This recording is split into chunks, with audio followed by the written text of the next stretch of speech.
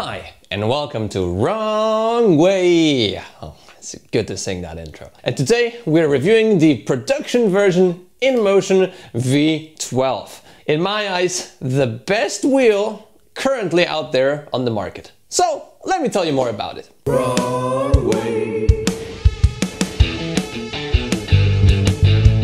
But before we really dive into this device, big thanks to mywheel.com for providing me this wheel for testing purposes. If you want to get a wheel like that, feel free to use their site and my discount code WRONGWAY for 5% off. And if you're not living in Europe, feel free to check out any of the other affiliations linked below. I do receive kickbacks from these orders, so you also do support the channel by purchasing from those links and using those coupon codes. So thank you for that. But this review will be very thorough, very deep dive, just like my EXN HT review recently. We'll talk about the good stuff and the bad stuff as transparently as possible. So in order to digest this information, I will structure this review just like the last one into 6 parts. First, we'll talk about the safety of this wheel and what the manufacturer implemented in this wheel to make it safer for daily use, for storing it at home, for using it in various weather conditions. Then we'll talk about the durability. How is this wheel made? What are its strengths? What are its weaknesses? What are the things you need to watch out for? Later on, we'll talk about the ride and how it is to actually ride this thing day by day. Fast, slow, is it comfy? Should you use it off-road, street, etc, etc. And afterwards, we'll talk about the performance in the 4th point. What can you actually achieve on this wheel? Is it for everyone? Is it preferably for lighter, heavier riders? What's the range? In the 5th segment, we'll talk about the features and functionality of this wheel, practicality per se, and this wheel is packed with features and tech, so this will be a pretty big segment on the video. And last but not least, we'll conclude everything and see if this wheel might be something for you or not. And this time I also included timestamps in YouTube, so if you slide around with your mouse or with your finger on your screen, you should be able to see different segments in this video. So you can skip to the parts that are most important, or if you just revisit the video, it's easier to see what's happening. In any case, let's get into it.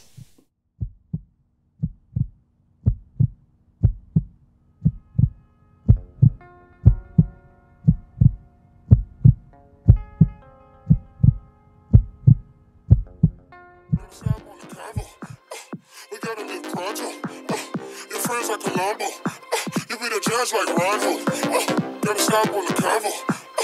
We gotta leave pronto. Your friends like Colombo. You be the judge like rival.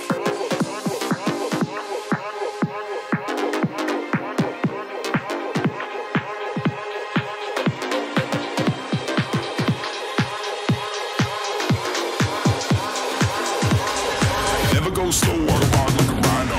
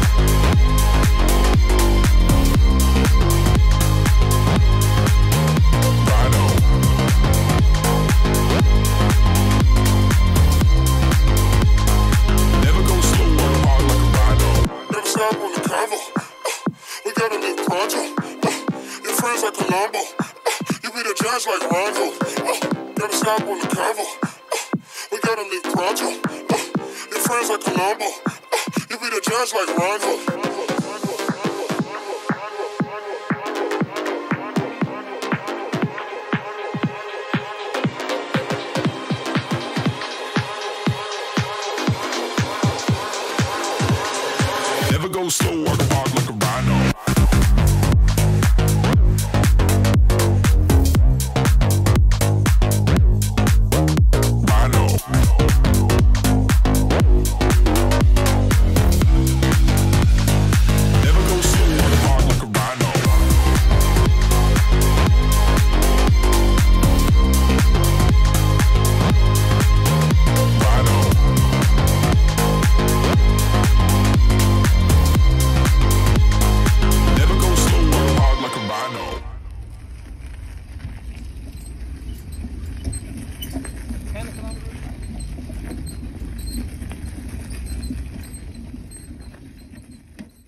If we wind back the clock a little, I actually did already do a review on the V12, but it was a prototype that was sent by InMotion, and there were some differences in this wheel. And at that time, the wheel was also kept secret, so I tried to ride it only in the night. I couldn't really ride it in the day because then people would see it and stuff, so I wasn't really that able to stack the miles that I needed and really experience it in all of the usual situations that I put all of my wheels through. It's like to put it through their paces. So with this wheel, I got it actually 1 month and 2 days ago. And in that time, I've put over 1,000 kilometers on the clock, 1,100 kilometers. So this wheel was ridden extensively. And as you can see it here, it was actually tested thoroughly by the mud, off-road, on-road, in rain, in dry conditions, so that you don't need to do it and you can see how this wheel really performs. All right, so let's start with safety and have everything written down here so I don't forget about anything.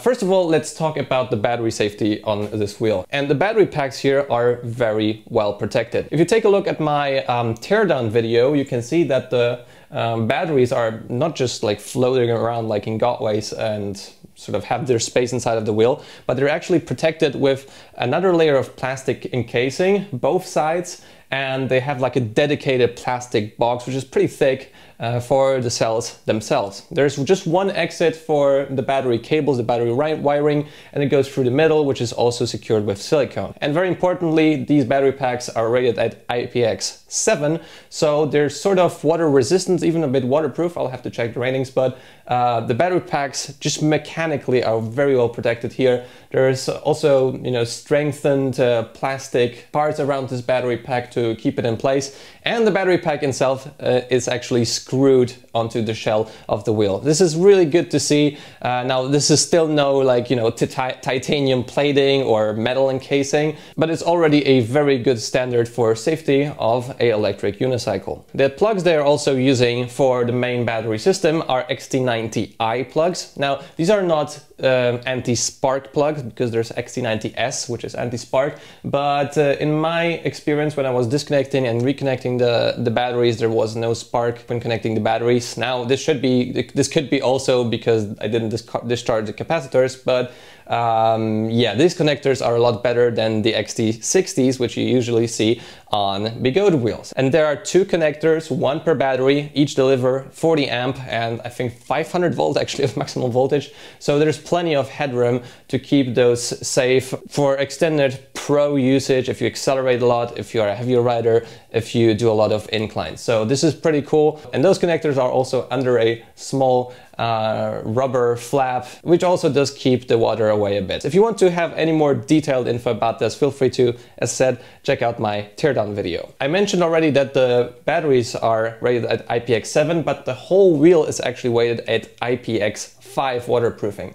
So this means that it's splash resistant, and I was riding this thing in mud, in rain, light rain, a bit heavier rain, but, well, maybe not super heavy, but there is no problems with this wheel, no problems, no issues with the bearings, they make no sound.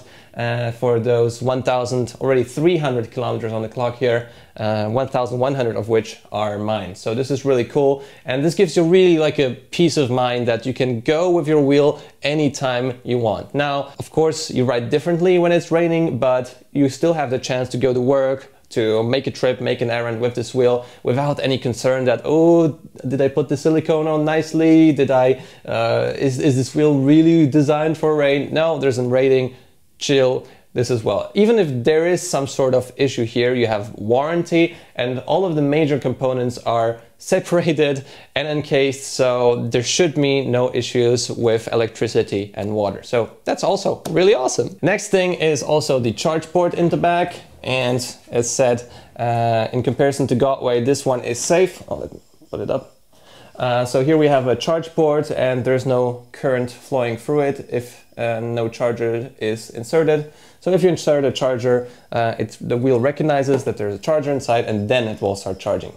And actually the charger wiring goes directly into the compartment here in the back on the motherboard, which is just a really neat design, and it's right next to the battery wires. Just tidy and clean. Even with all of those good things, there's still no smart BMS on this wheel, so there is no possibility to check the individual sets of batteries inside of each battery pack. So this is still something that could improve in the future. If something is wrong with the battery here, probably it won't charge and will say, please repair.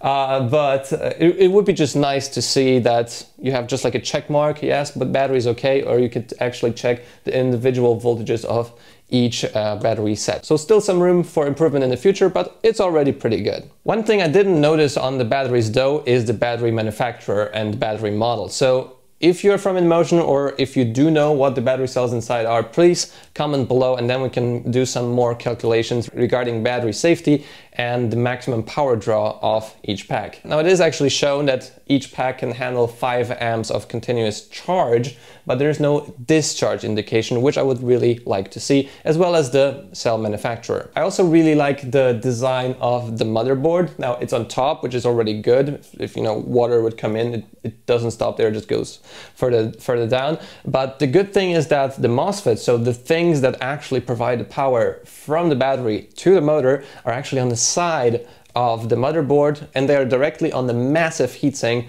on this wheel. So usually what you see in King Songs and Godway wheels is that you have a motherboard. Between the motherboard, sort of sandwiched between the motherboard and the heatsink, there are the MOSFETs, which isn't like the optimal heat dissipation, but here they really went for it and they're on the side, and therefore they have better heat dissipation. And there's actually no fan in this wheel, and I'm a fan of that. I think the power limits in this wheel are also reasonably set. So the maximum power draw I saw here, which is the phase current, I believe, was around 6,000 watts. And it was actually showing me a good power draw both on inclines and top speed. So in terms of phase current, I think this should be safe for the packs. However, still, I would like to see how many battery amps it's pulling, like on King Song wheels. And as said, this battery cell manufacturer, to see if those limits are really reasonable. But in my experience, it's possible to overpower the wheel, and then it has sort of like a funny sound.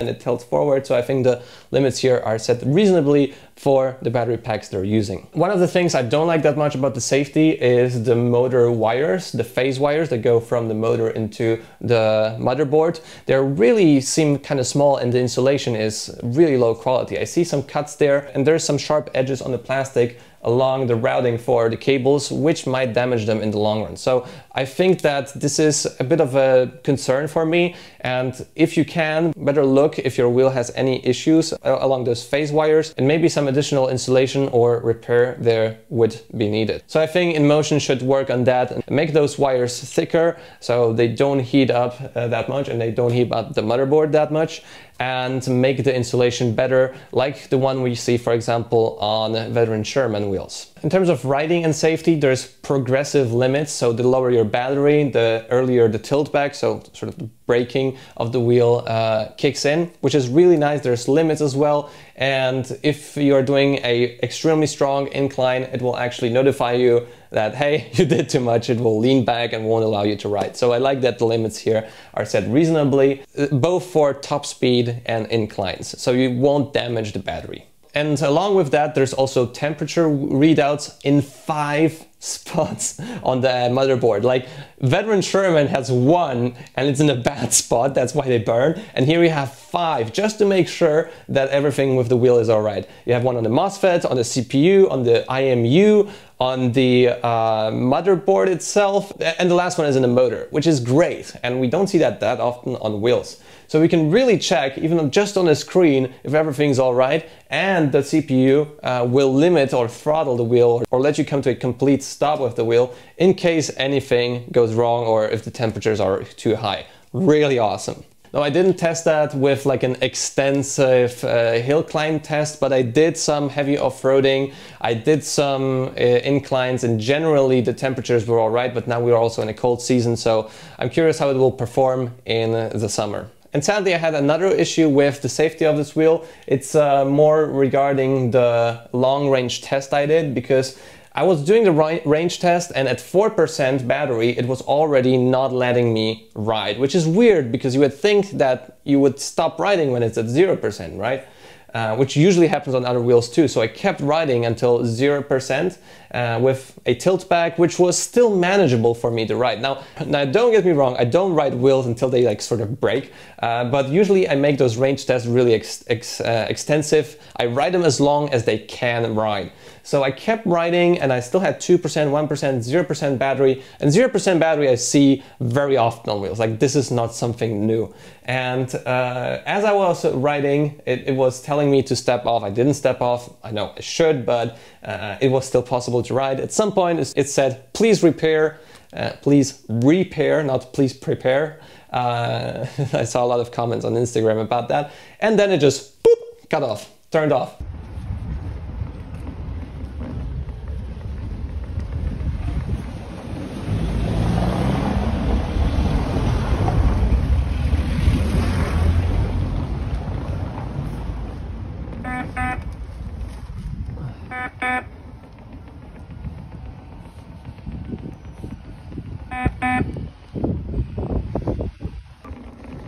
Please prepare.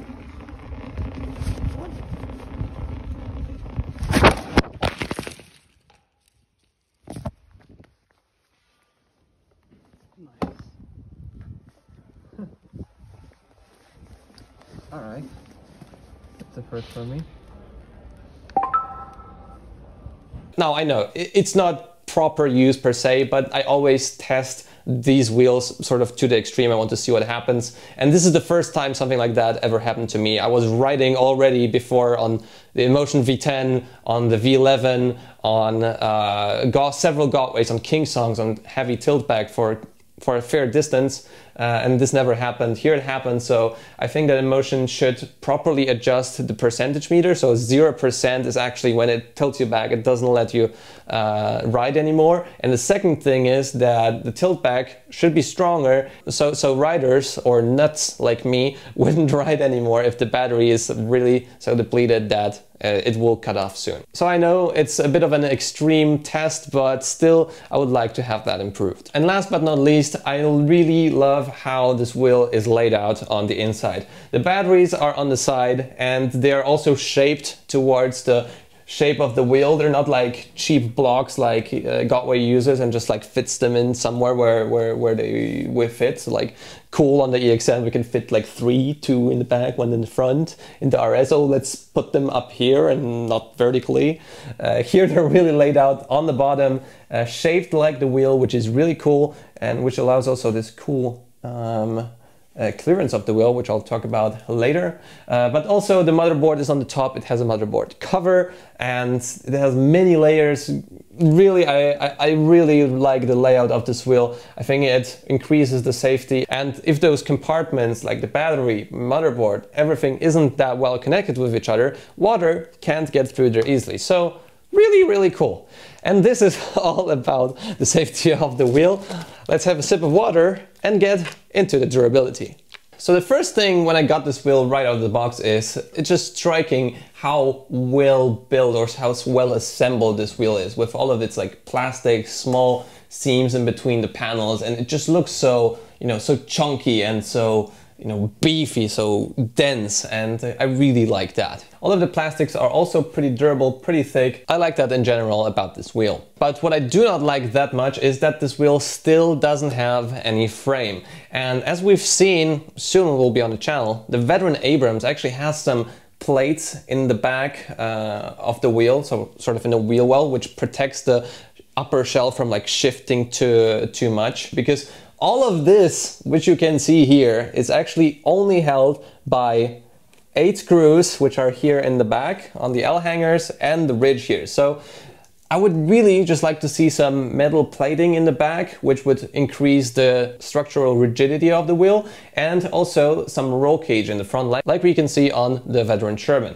I would really like to see some sort of like exoskeleton, something that would really make this wheel stronger, because the problem is that if something happens here on those mounts, which are still plastic actually, there's some sort of, stronger, some sort of special shaping going on here with the plastic to make it stronger, but it's still plastic. And if that breaks, then you need to change the whole shell of the wheel, or whole half shell of the wheel.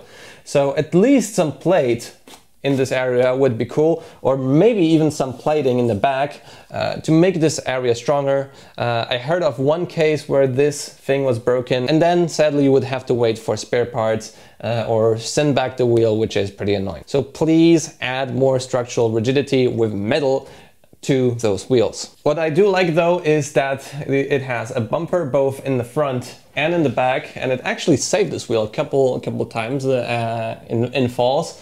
So this is pretty durable rubber, and you can see that there are some signs of use there. And another cool part is when it falls sort of flat in the front and damages some sort of these parts, you can see here, this is also already damaged. You can just replace those parts really easily. It's a matter of, you know, taking apart the shell a bit, but those parts should be also cheap to replace because there is just plastic here. So the whole front element here, up to here in the back, this, with the panel here for the LED strips, it's just plastic. So it should be cheap and easy to replace. The same thing applies to the back bumper. And as said, this wheel already did survive a couple of falls. Once I fell from a small quarter pipe, which sadly the Insta360 didn't record. And once Andrew from the United States came along and had a fall on this wheel, it fell on the side. And there's really not many marks on this wheel in terms of the use. So I think it holds up well. And I think that all in all, it is a durable wheel. All in all, I think that the connectors on the motherboard itself, like the one that you see on the top, are not the strongest ones. And I pulled out actually two connectors off of the motherboard, so not the connector itself, but the connector with the thing that is attached to the motherboard.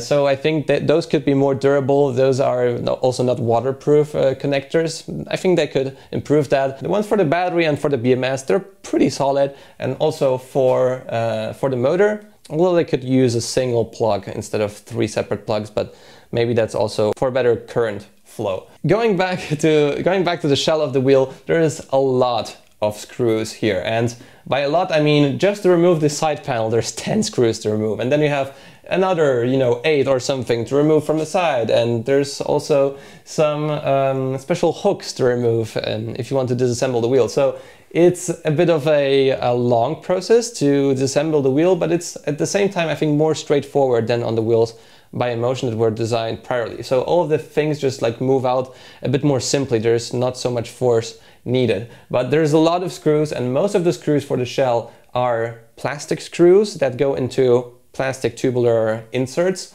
They're really thick and big, those screws, much bigger than Guads, but it's still plastic. So I imagine that maybe after 5, 10, maybe 20,000 kilometers, those might get loose, but we don't know because we don't have the tests yet. So I would like to see some metal screws into metal inserts at some point, like with an exoskeleton. That would be really nice, but that is not what we have here. But still, I think it's better than the teeny tiny screws on Guads, and they're pretty fragile inserts and shell. But then the screws which are holding the battery in place and the main heatsink component and sort of like the cage here on the top are metal screws. Also the trolley is sitting on metal screws, so it's a mix of both, but in general I think it's pretty durable. On most of these screws that are metal screws there's also Loctite, so this is sort of like a glue for screws that makes them not pop out due to vibrations. So this is cool, but I didn't see any Loctite or very little Loctite, like minuscule amount on the L hangers, which is a really important part of the wheel. So maybe this was a oversight in the factory. I hope they just put on Loctite also on those L hangers. Naturally, don't put any Loctite on these plastic screws. Plastic and Loctite don't go well together. Next up, in terms of durability, I also wanted to talk about the pedals on this wheel. Now, my beef with those is that, first up, they don't have the best reputation. I, for example, broke a pedal like this, or maybe a generation prior to this on my InMotion V10. Granted, it was from jumps, but still it broke. And some riders also broke their pedals on V8s and V10Fs, even with regular riding. So those pedals don't have the best reputation. I think that they just need a new design of those pedals. They feel pretty light and flimsy, made out of aluminium. The grip tape is okay, but I wouldn't say it's the best. Maybe it's better on Kingston wheels or Veteran Sherman.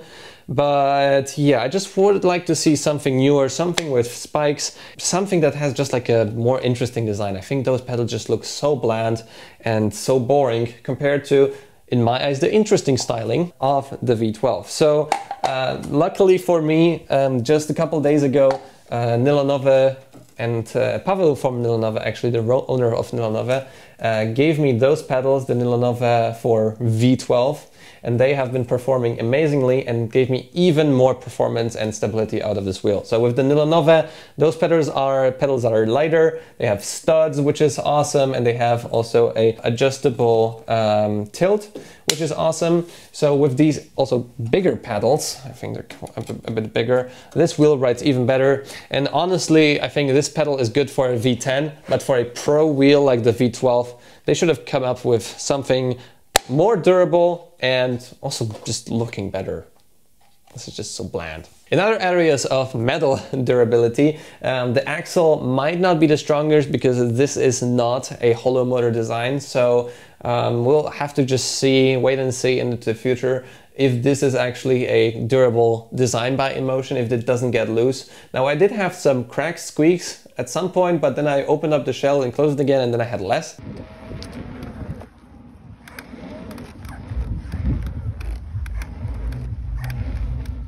So I don't know if it's the plastic or if it's the axle itself, but I think that the design here inside is very similar to what we see on the InMotion V10F. So I hope it stays robust, but I guess we'll have to see about that if this wheel is really designed for also heavier loads. On the same note of metal durability, the rim, in my case, it's fine, and I did some moderately extreme riding on it, but I didn't like bottom it out at any point, the tire. But my friend Lars did from the Netherlands.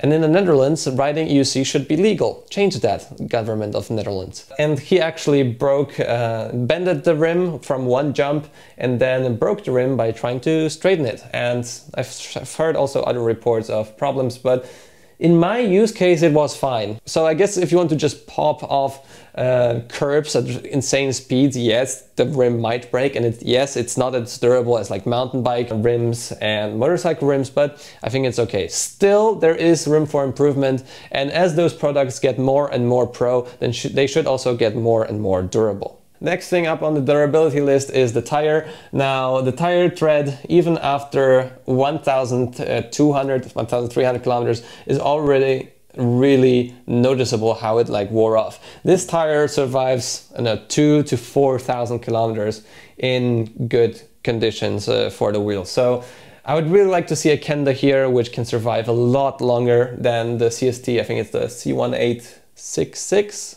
C6188, something like that.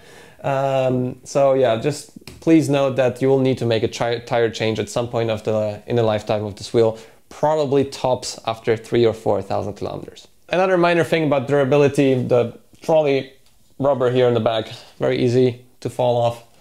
Put more glue on there on the production line InMotion. And last up on this list is first batch durability. Now, there is already some things I heard of in terms of mechanical issues on the first batch of wheels. I don't know how big the number is. Maybe it's super small, maybe it's moderate. I don't really know. Please comment below if you have any issues with your batch 1 InMotion V12 wheel. I heard some problems with bearings or some problems with axles. So please comment below if you do have a V12 and some issues with it.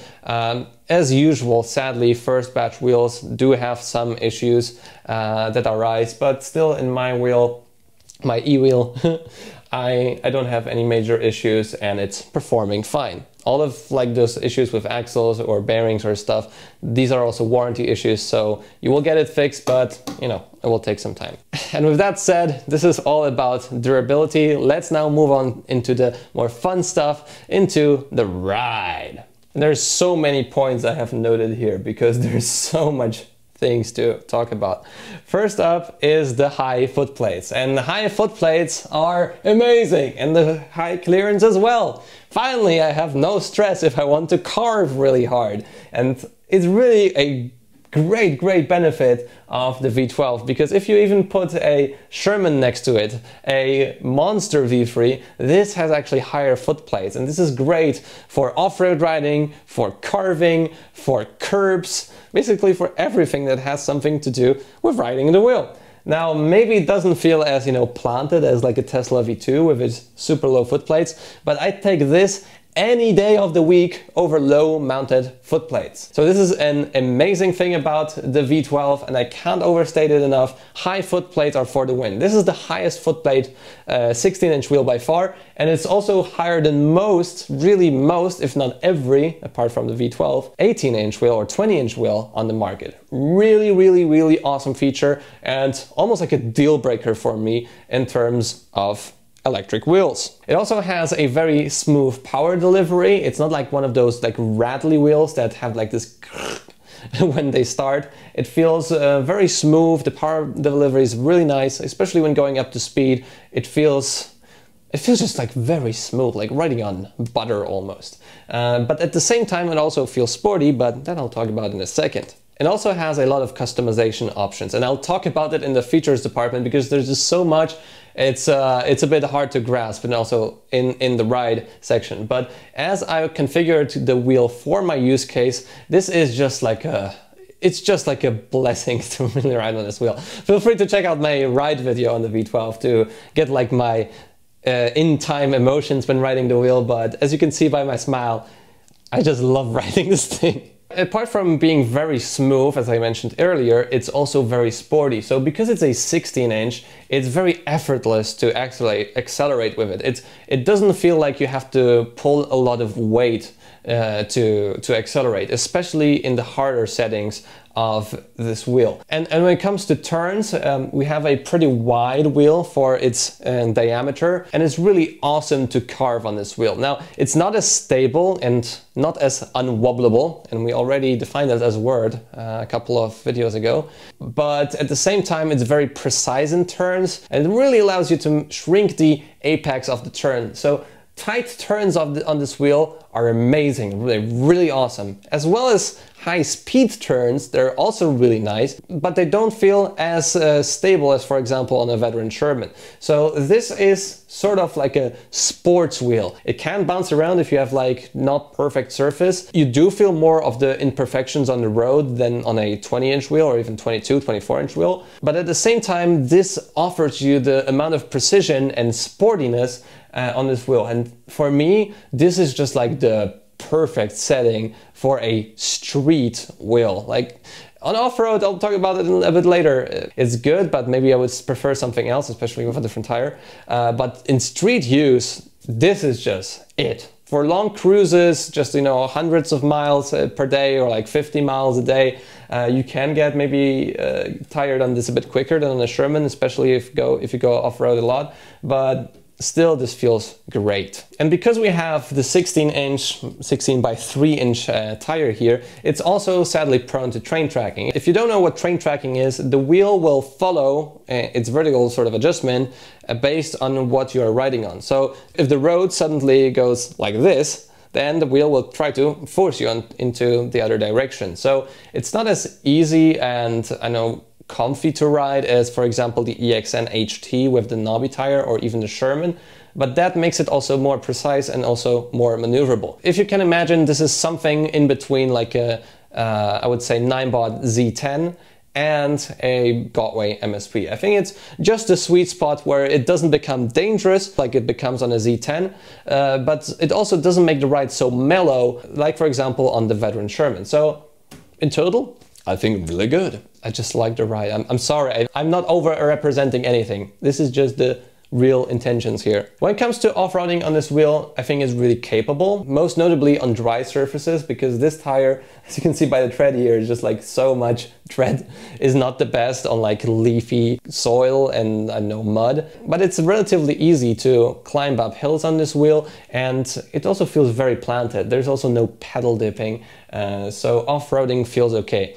I would say that with a bigger diameter wheel, all of the bumps would be filtered out better, like on a 20-inch or so on, but at the same time also the high pedal clearance helps a lot when going through narrow trails, sort of like these small half pipes that you see on downhill tracks for bicycles or just regular paths. So a mixed bag here. I generally like to off-road on this wheel, but I much prefer to go on-road with it. For example, with the EX NHT, I'd rather go off-road on it, but here I think the biggest strength is on the road, but it's still pretty reasonable off-road. I would say though that for strong inclines and for like heavy off-roading, this just doesn't have enough torque. So in this case, it's better to have like a Kingsong 16X. So now let's move on to the pedal height settings of the wheel. I had to try all of the three. I knew that I would like the top one the most, but I tried all three for your sake.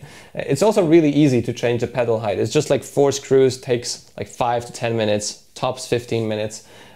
So that is nice. So in the lowest setting, I would say it's best for long turns at high speed, and also when going slow you feel more stable on it, but it's not really my personal favorite setting because I still have quite a bit of wobbles when braking and in general wobbles on the wheel, and my biggest gripe with the low pedal setting is that the shell becomes just bigger. So my optimum friction point for my leg is exactly here in my high pedal setting, and then I don't touch with my knee or any uncomfortable area of my shin in here. But in the lowest setting, this wheel just becomes really bulky and unwieldy. So I actually don't like riding this wheel that much in the low pedal setting. In the mid pedal setting is sort of in between the two extremes. A bit less wobbles, a bit more clearance, a bit better ergonomics for me, and sort of everything in between.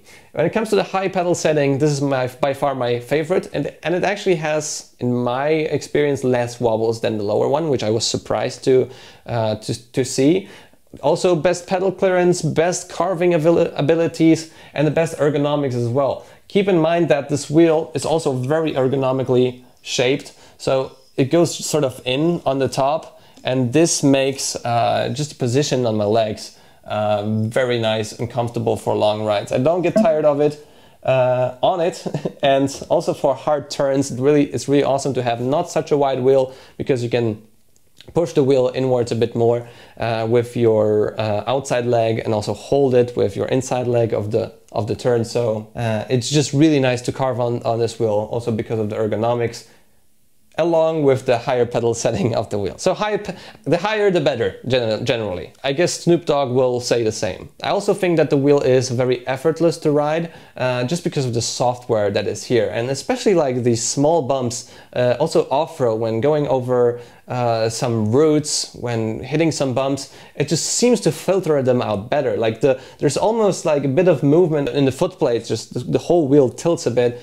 when you encounter like a big bump, and it sort of filters it out really well. It always stays perpendicular to the ground, which is really nice. Unless you tell it not to, but I'll go into that in a second. It just feels so easy to ride, partially because of the smaller wheel diameter, the 16-inch, and partially also because of the software and ergonomics. Like, I always take the long way with this wheel because I just feel like always wanting to ride it a bit more, which I don't have that much of in my other wheels that I have. And the great thing is that there is also no pedal dip in pretty much any situation. On successive bumps, you won't find any. In long turns, high speed turns, maybe there's like the smallest teensy microscopic bit of pedal dip, but you don't really feel it if you don't concentrate on it. So I usually ride the wheel a bit tilted forwards, as you can see here. Quite a bit, actually. So I accelerate a bit easier on it. And in terms of pedal dipping, it's perfect. Yep, in terms of pedal dipping, there's really not much to complain about because it's perfect. Yes! Yeah! But needless to say, all of those performance things are unlocked if you have good power pads. And with the pads that are provided here, like, they're nice here on the top, and it's cool that they're like, you can take them off, they're like in plastic brackets. But if you don't have any power pads like these, you can't unlock any capabilities of this wheel. So feel free to use those. Those are the torque packs manufactured in Poland. This was my favorite setup for this wheel. Now you can also use like Grizzly pads, side pads. I also recommend those, but these were sort of my favorites for this wheel. But yeah, it just needs power pads to function right. you shouldn't do all of this performance. You shouldn't go fast on, you know, off-road if you don't have any of these. So all of the performance is available if you have power pants. With that said, in terms of the ride, I would just like to conclude that it's always just fun. I like riding on it. I really like riding on it. And usually I just ride on the V12 unless I need more range or I just need to blast on the streets because sadly in Warsaw everyone is going fast by car. If I want to go on the car lane, I have to have just a bit more headroom. But mostly I just ride the V12, and any of my friends that know me from riding in Warsaw usually see me with this wheel now. So yeah, I'm actually also gonna buy one. So moving on now into the performance. And in terms of performance, the acceleration is really quick, on par with Guads or Brigode wheels, around 4 seconds to 50 kilometers an hour. And the top speed is 70 kilometers an hour via the speedometer here, but I actually checked it via GPS. There is a discrepancy. It just goes around 66 kilometers an hour when it comes to the GPS speed. So generally the speedo is around 5 to 10% off. So yeah, that's that. Still a super quick wheel, and for city use this is absolutely more than enough. And all of this performance is also really easily accessible because of the smaller diameter wheel. In terms of inclines, I managed to go up a 35-degree incline without any major issues, and I also managed to clear a 40-degree incline.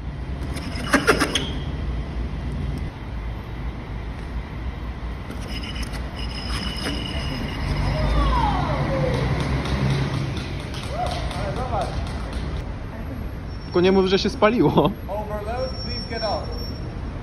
But after this 40-degree incline, this wheel just shut off, went into like a battery safety mode because it was overpowered. So up to 35 degrees is fine, but small asterisk here, this is not a high torque wheel. Like, especially if you are a heavier rider, it will be easier for you to overpower this wheel. When I was going like upstairs, then pretty much every stair I was sort of jumping on, the wheel was overpowering. Doesn't happen with any HT wheels in my use case.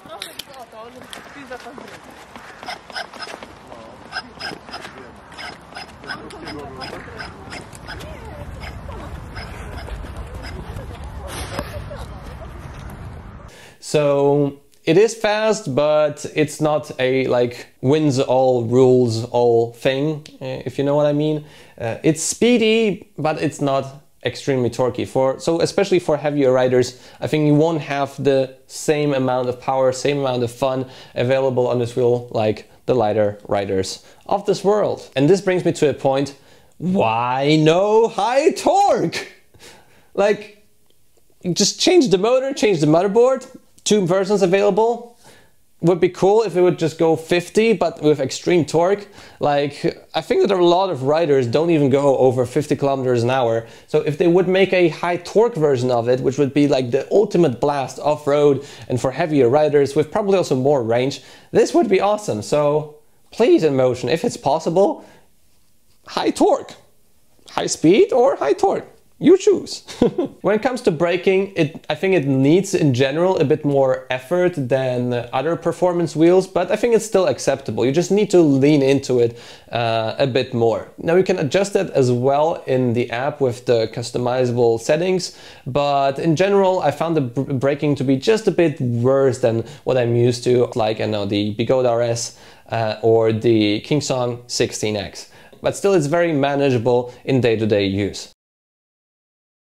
Now keep in mind that when braking, the wheel might wobble, and my best trick for that is just like to squat and put your ass down a bit lower to avoid those wobbles. But they might still be present, even like small wobbles, if you don't have the right position. So keep that in mind. This wheel is sadly prone to wobbles, especially when braking. Turning is insane, as I already talked about before.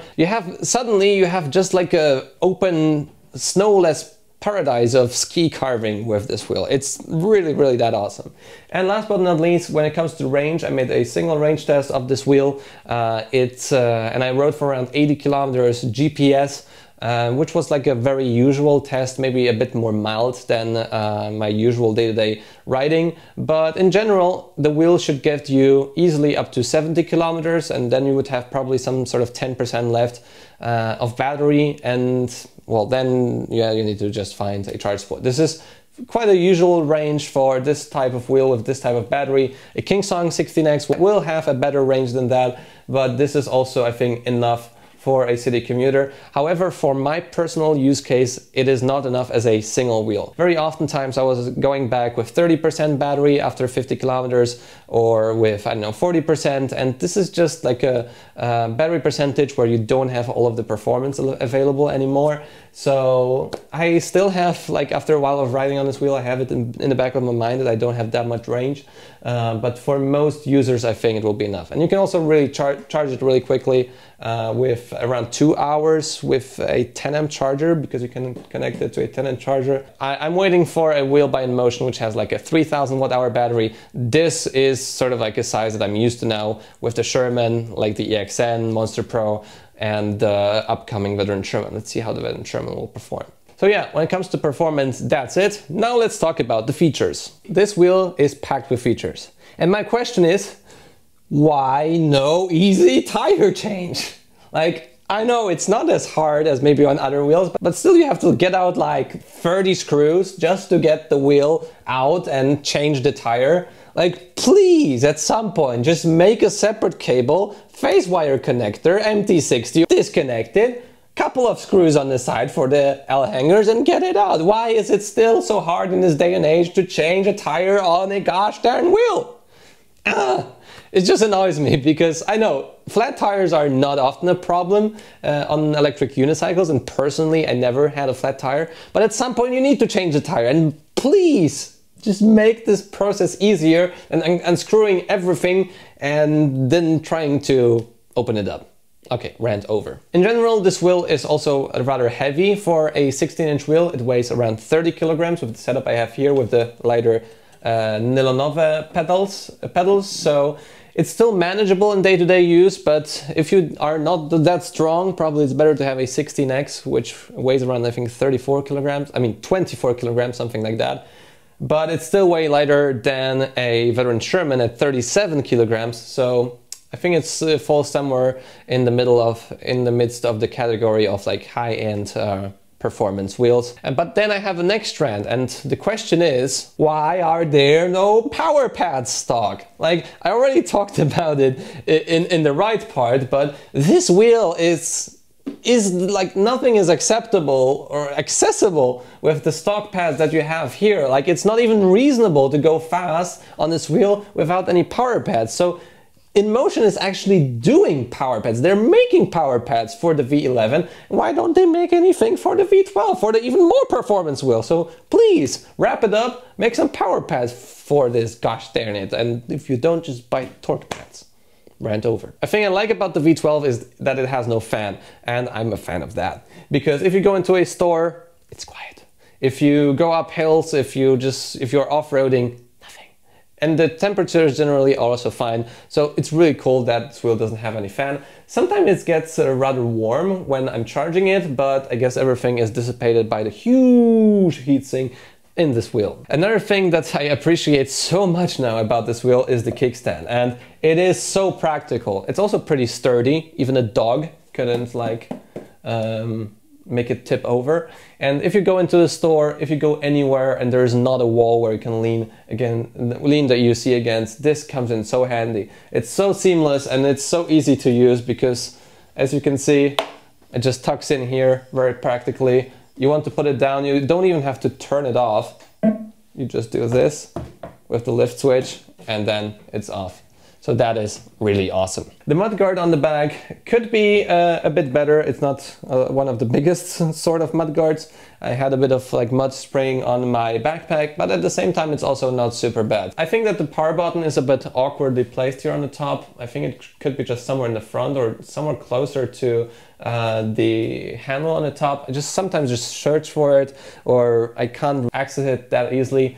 Maybe there's some sort of better spot they could choose for the power button. I'm glad though that there is now this orange ring about it, so I can find it. I think that the speakers are really great, and we have 2 speakers in the front, 2 speakers in the back with passive radiators. The sound is really reasonable, and it projects the sound in the front and in the back, so if you're in a group ride, both sides can hear you. And if you're just listening to music, also not loud, pedestrians might hear you, or I know a cyclist with the music you're playing, or with the sine wave function that I'll talk about later. But in general, this quality is really good. It's loud and it has enough bass, but naturally it's not like a JBL Flip or like a Pro JBL speaker, but still pretty reasonable, pretty good. That's how the speakers sound like. That's the song.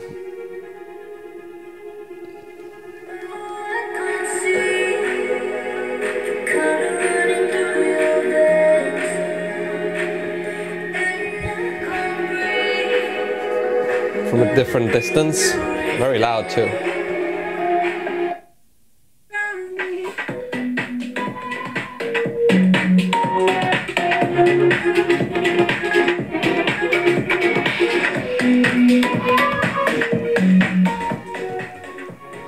So yeah, pretty solid.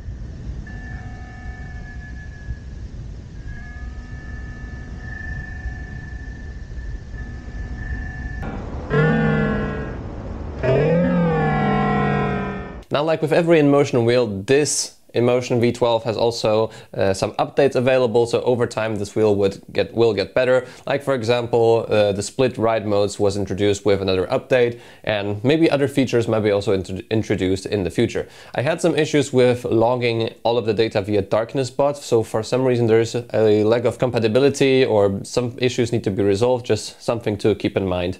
Darkness bot doesn't work that well with the V12 in my use case, with the software version I was using at the time of recording this review. When it comes to the lighting, because this is also very important, I like that there is the lights which shine down, and these lights sort of, as you can see, won't be blinding others. Then you have the bright sort of, and then the beam goes a bit higher, and then you can select both. Now, when we tested those lights, they're a bit brighter than, for example, the Guads Nigla, but I think they're just not bright enough, and especially compared to the InMotion V11, which has an amazing set of lights. So, I mean, this is enough sort of for most use cases, but if you want to speed up in the night a little and it's wet or it's raining, then you need another headlight on your helmet, like a shred light or like a magic shine thing, to stay safe in the night, because lighting is very important. So there's still some work to do with the lighting department here. I hope they improved it with the next wheel they made. And another issue is that it's always tilting in the same direction. So as you can see, my wheel is tilting a bit down in the front, so the lights won't shine as far as they would in, for example, this setting. So this is on the Veteran Sherman, should be also on the V12.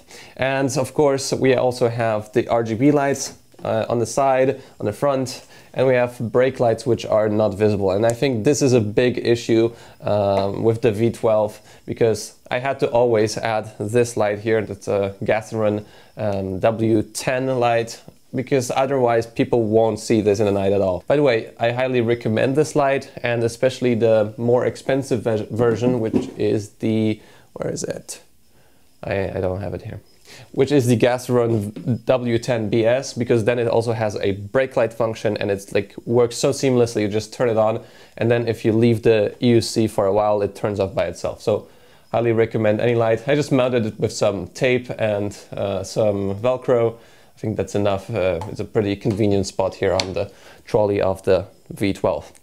But the problem with those RGBs is not that the lights aren't bright enough, because as I disassembled it, the LEDs are actually super bright, the strips, but the plastic here around, which is the shell sort of the wheel, is just so dark that it just doesn't let much light through. So if InMotion would make like a clear version of this wheel, like a plastic that is actually see-through, then the lights would be super bright and super convenient in nighttime use. Because now as it is not visible in the daylight at all, and in the night it's just a little visible, but it's definitely not enough. I hope they improve that, as said, with like a clear version or just like partially clear plastics on the wheel.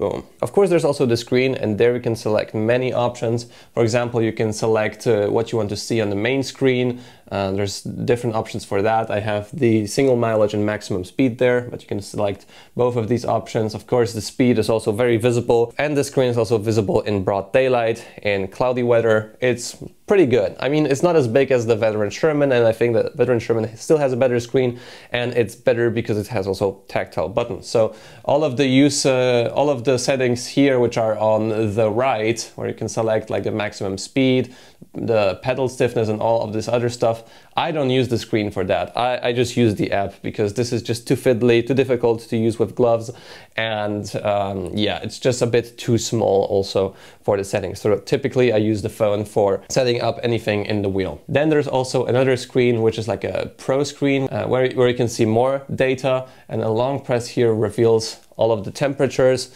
and even more data on the wheel, which is really cool. I really like the amount of data that is available on the screen, but with the data screen, it's also not that visible, so you usually need to stop, or you really need to concentrate on the screen to see all of the data. So the main screen is what I use the most. Sometimes I stop and I check the other data, which is on the side screen, but yeah, I think that maybe with a future version, they could make it just a bit bigger and make the UI and just a bit more friendly with bigger features, bigger sliders, more glove friendly, and just a bit simpler.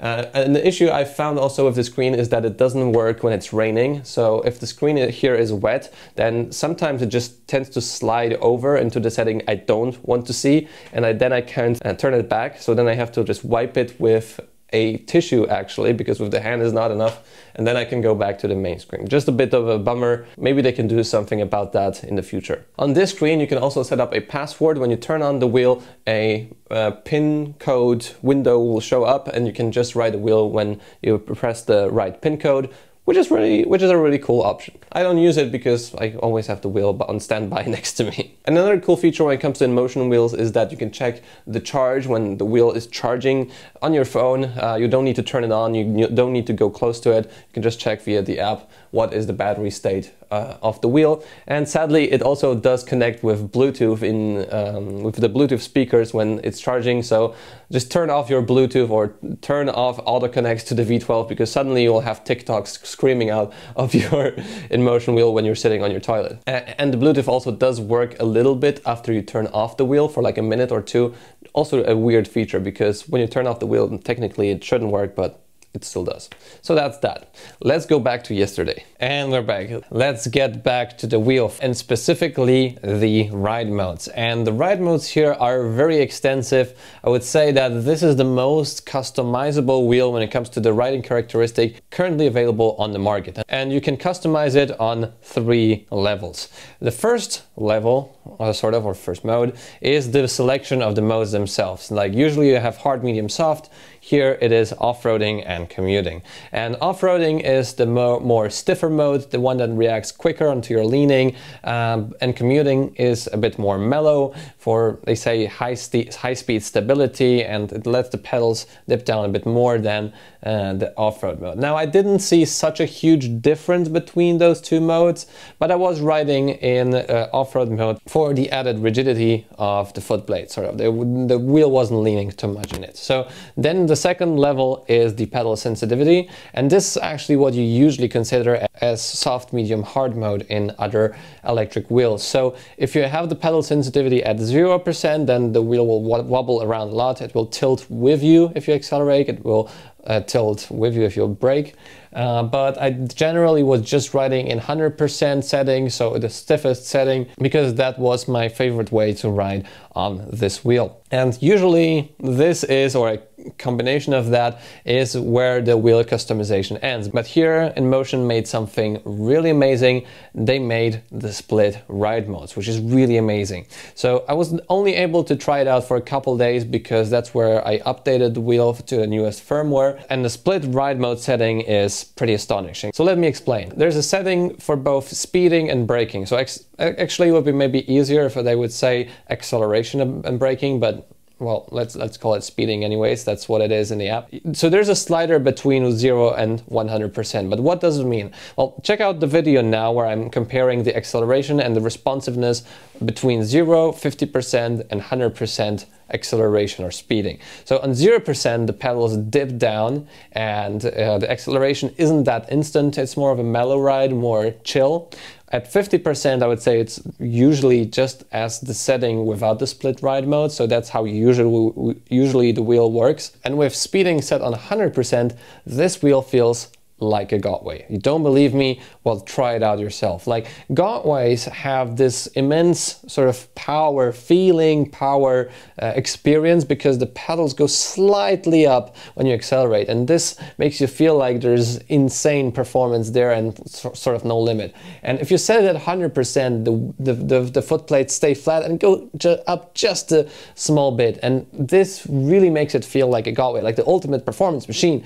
So this is quite amazing, quite astounding. And the amazing thing about it is you can also set it up anywhere in between if you feel like it. And I just talked about speeding because then there's also braking, and you can set them up independently. So the way the foot plates worked in the acceleration, the wheel can also mimic that for braking. So at 0%, the pedals will dip down. When you brake at 50%, feels pretty much like it is usually, and at 100%, it just stays really rigid and strong. So that's quite cool. And then my favorite setting in the short term as I was using this wheel in these modes is 90 and 40%, so 90% speeding, 40% braking.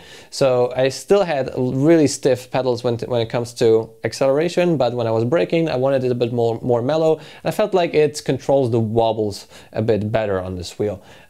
And a small caveat here is that when you're braking, the pedals will go up, and then when you're accelerating again, you don't have the stiff foot plates immediately. So it will go down to the actual setting of the EUC that you set up via the pedal angle, and then it becomes stiff. So it's just like a bit mellow, and then it clicks in and goes. So just a small caveat here, I think that's how it should be actually, because you want to have your usual pedal angle for acceleration and leaving it stiff. So wow, really bravo here, amazing customization on the InMotion V12, and yeah, that's just awesome. When it comes to the charging and the ports on this wheel, we have a GX16-5 port here in the back, just like the Guadways and other 100-volt wheels. There's a single port, but I don't really mind that because it is 10 amps, which is a lot more than, for example, the Guadway RS and MSP. So they really went out of the way to make this charging really quick. I usually used a 7.5 amp charger for this wheel, and it's really quick, like it's under 2 hours I feel like, or just around 2 hours, but I never have it at 0%, so it feels really quick. I just plug it in and suddenly, oh, it's fully charged. So that's cool. And with the stock charger, I charge it overnight, or if I have more time, because then it's fanless. It doesn't annoy me that much, but it takes a while, it takes around 9 hours from 0%. So then there's also the USB-A port and USB-C port for your phone charging, which I don't know where there's both, but hey, that's what we got. There's also a charge flap, which is also really nice, feels really sturdy, and the good thing about it is that even if you forget to close it, it's not a tragedy. Like it's not like on a Guadway when water is just seeping in on the top to the wheel. So remember to close it, but it's not that bad. Maybe with a magnet inside here somewhere on the bottom would be easier to just like close it automatically, but it's, as said, not really bad. Also, all of the sounds on this wheel are also customizable, as well as the RGB on the side. I didn't do it extensively here, but you can select your colors on the front and the back. Everything is really customizable. Another nice thing I forgot to say about the kickstand is that it actually locks the rear wheel in place, so it's not possible to actually let the wheel roll backwards because the stand itself is blocking the tire, so really cool. Then there's also a couple nice features regarding the balancing system of the wheel. So first up, we have assisted balancing. So if this feature is off, the wheel will just like sort of fall forwards if it's not on, but if I turn it on, then it sort of has a small amount of power to let it lift up the front, just if it's like falling forward too much. It's really cool, and I suggest you try it on your own. It's kind of difficult to explain, but it's a really nice option on this wheel. Then there's also load detection, which worked A bit of hit or miss on this wheel.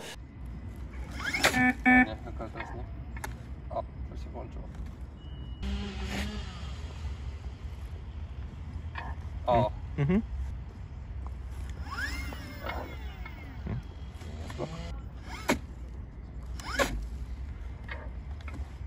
Jakoś tak. Chociaż nie.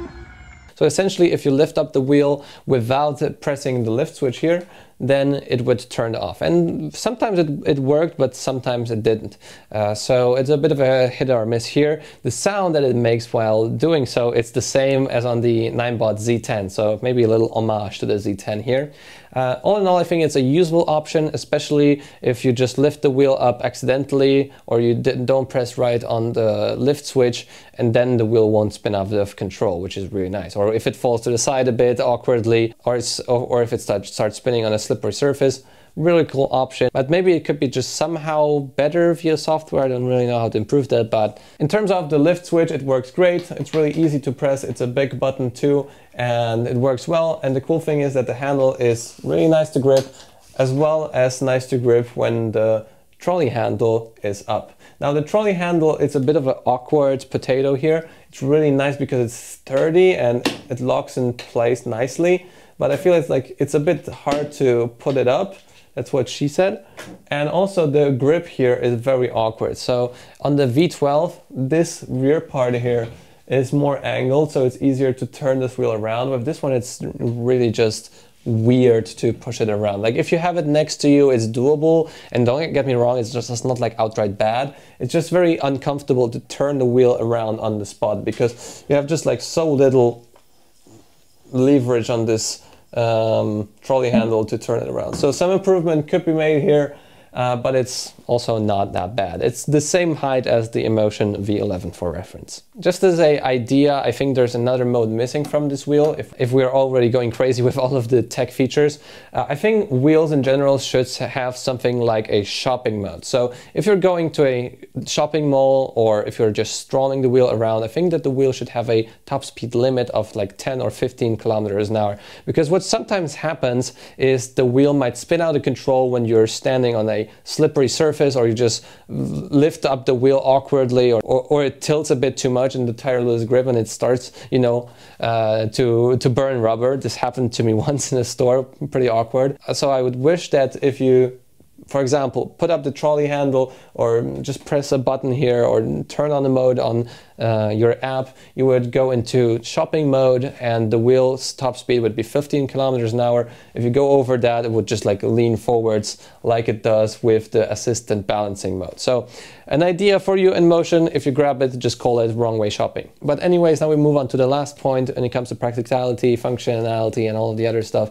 The wheel is really quick to pick up balance. So if you fall on it and it goes on the side, especially when off-roading, you just lift it up and it immediately notices it's upright, and then you can go on. On the Guads, it usually takes a while for the balancing system to happen. Also on a Sherman, sometimes it understands that it's upright, sometimes it doesn't. And here it's really, really robust, really solid. It just immediately goes into balancing mode, and that's great. So this was the extensive, exhausting list of features and practicality on the InMotion V12. Now we can go on to the conclusion.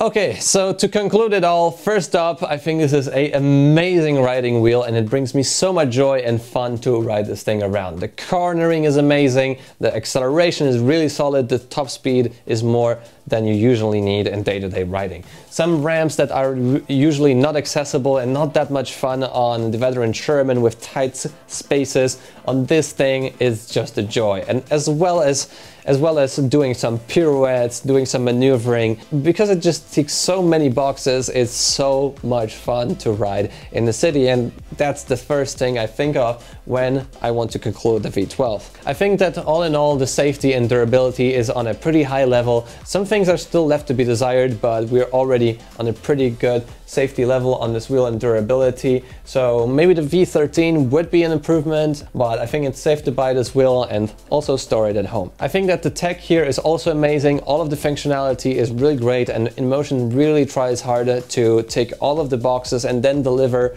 or over deliver even some more. I think that there's a lot of innovation of in this wheel, and a lot of the tech is actually useful and not just gimmicks. When it comes to the range, in day-to-day use, it is sort of enough in most cases, but if you are used to a wheel with a bigger battery or you're riding a high torque wheel, this will probably have less range. So you would either need to get a fast charger for this wheel, preferably like a small one that you can carry around, because in my use case, oftentimes I would want to ride further, but I was already at 30%. I would have to start thinking that I need to go home, and I don't have the same performance at 30% as I have at, for example, 70 or 80.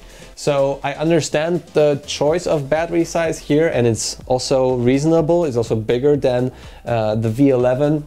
The charging is very solid, but in general, when it comes to like long rides or you're really just doing a lot of commuting, this might have just a battery that's a bit too small, and then I would consider upgrading to a veteran Sherman or a veteran Abrams, and the veteran Abrams I will review in the near future. Now, I know that it's priced a bit higher than the other Guads, but I think the price is justified, and especially with the new findings when it comes to Guad wheels, the quality issues and the flimsy durability and safety, I think it's worth to pay the extra on this wheel. If you're not feeling really like the extra is enough value for you, then I think it's either worth to go with a Kingsong 16X, which is cheaper than this wheel.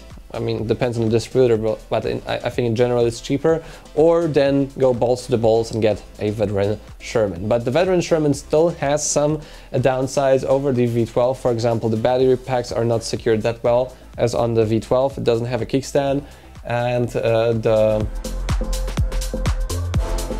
it definitely doesn't feel as nimble as the V12. Now, this is not a comparison video between those two, but those two wheels are really different, and for the price you're paying, you're getting a different machine altogether. But if you want just more range, then veteran Sherman will be the bigger value for you. And last up, I think that this wheel is a pro wheel. Like, it could be called V12 Pro for me, because the riding this wheel at speed is not as easy as bigger wheels. Like, it takes some getting used to avoid the train tracking or get used to the train tracking. It takes time to like get this wheel to turn well, because this requires like super hard turns, acquire really a lot of effort and a lot of good balance. And when it comes to hard braking, there's also a bit of wobbles, so you need to learn to control it all to really get everything out of the wheel. So I think that definitely this wheel is for a pro rider. Now, you can start riding on it, but you won't unlock every feature or every possibility on it right away. It will take time to learn it and get the most out of this wheel. When it comes to the comparison between the Nikola and the V12, I think straight up the V12 is the right choice, especially in light of the recent issues with Guad wheels, and I think it also rides better than the V12 than the Nikola. The clearance is better than the Nikola. The range is probably pretty similar. Maybe even the Nikola has more range because of the lightness.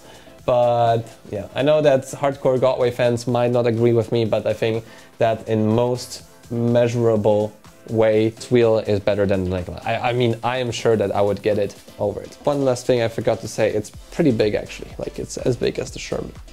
So yeah, this is my V12 review. I hope I didn't bore you to death. And if you're still here, leave a like on the video, subscribe to see more content like this, mate. Okay, sorry. Subscribe to see more content like this. I'll see you in the next video. See you soon.